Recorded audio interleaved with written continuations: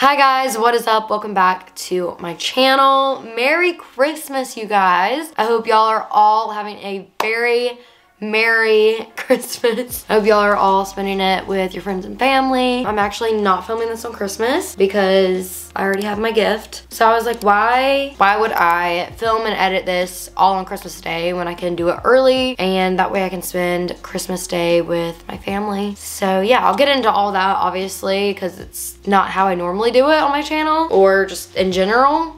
But yeah, so Christmas is a little bit different this year. I didn't ask for anything from my parents. They asked me like the day after Thanksgiving, Tori, what do you want for Christmas?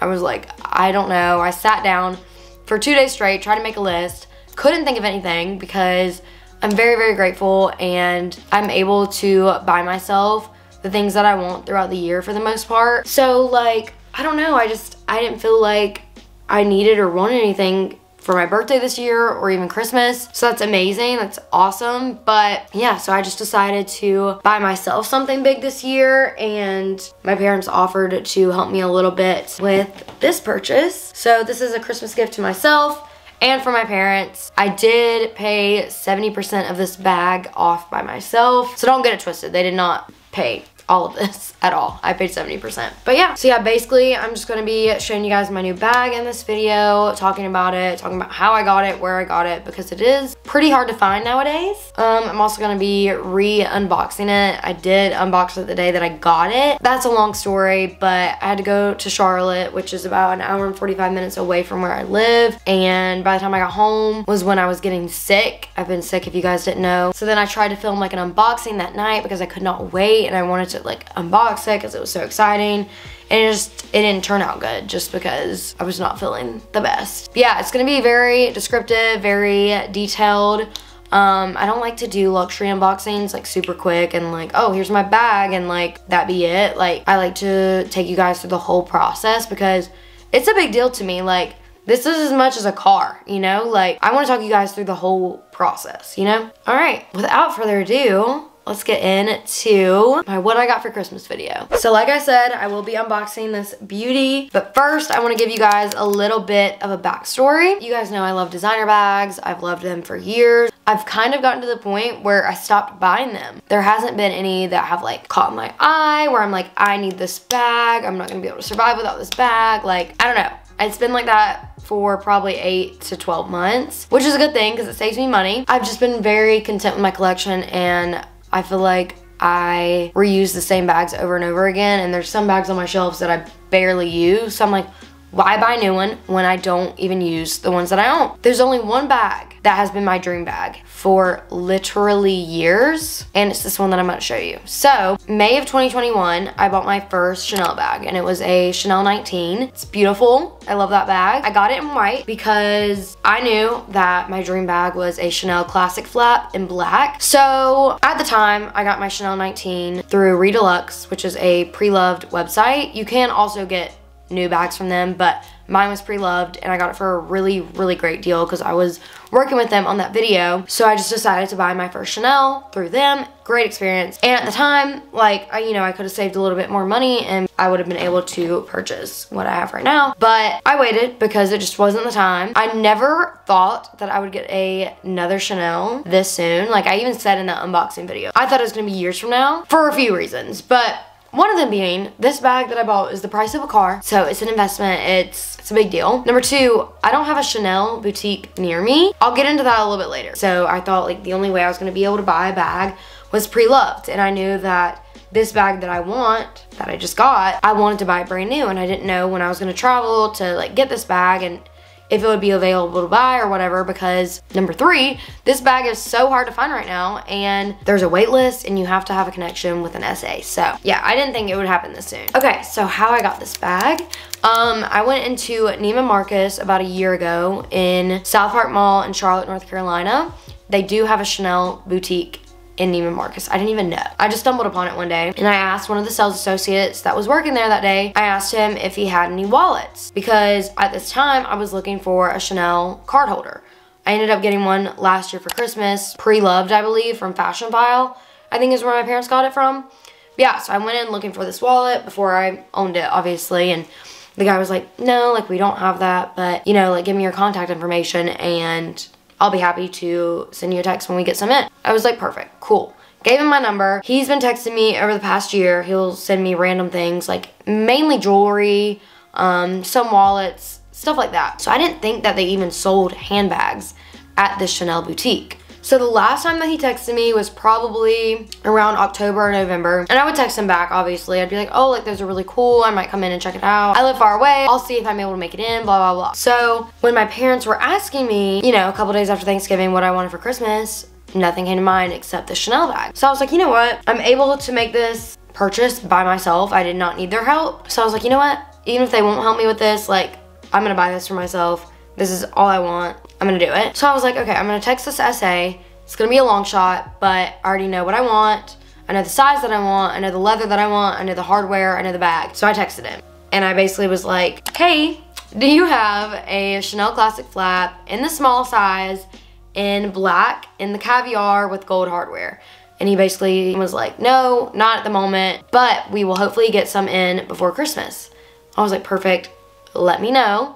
I'm ready to make the purchase whenever, because you have to be aggressive. And so then about a week and a half later, he texted me and said, hey Tori, we just got 2 classic flaps in. I recommend coming in today because they will be gone before the day's over. And I didn't know that Chanel could not hold bags for you, but they can't. It was like 1 p.m. when I got this text message. I immediately got in my car and drove myself to Charlotte because I was like, I'm not missing this opportunity. This is my chance. Let's freaking do it. So I did. Obviously I did research before and like, you know, I watched a lot of YouTube videos and made sure, you know, the size, the leather, the hardware, everything that I wanted. And so I get there and I try the bag on and everything and I was like, yes, this is the bag. So I bought it. The whole process just happened so fast. Like I did not expect to buy another Chanel bag so soon, especially the Chanel bag, the bag of my dreams. Like forget a freaking Birkin. This is the bag of my dreams. And it just happened so fast. So I'm gonna unbox it for you guys. Obviously, like I said, I've already unboxed it. I haven't worn it yet, but I have unboxed it. So it had a nice little bow on it and everything, and I obviously already unboxed it, so I don't have it anymore.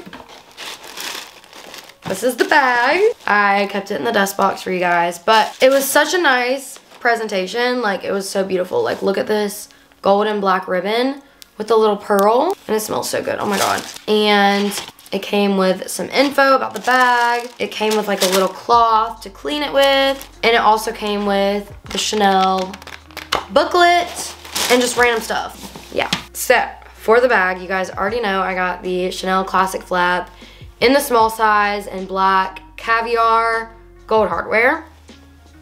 So here she is.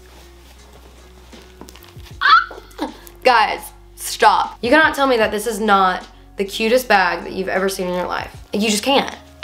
I am still over the moon about it. Okay, so like I said, I've had this purse for about a week. Haven't worn it, but like the plastic's coming off, so we're just gonna take her off.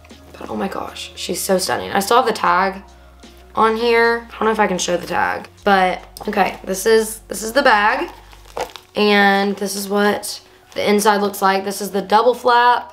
It's got the burgundy. There's a front pocket, but then you also have the main compartment, and this little part is where Coco Chanel would put her lipsticks. And then right here in this pocket, the pocket does not go down, it goes up. And this is where she supposedly would keep her love letters. And then in the back of the bag, this is like for easy access for cash, like for tipping and stuff. So yeah, I love her. I think she is stunning. I hate that like I didn't do the unboxing the day that I got this, but I'd rather it not be rushed, and I'd rather it be like just done the right way where I'm, you know, my thoughts are together somewhat. I still feel like I'm all over the place because I'm still in shock, but you know, I thought it'd be better this way. Yeah, I'll also do a what's in my purse if you guys want. Let me know. But this is what she looks like on my shoulder. I'll stand up kind of for you guys. And then this is what it looks like as a crossbody. And this is what it looks like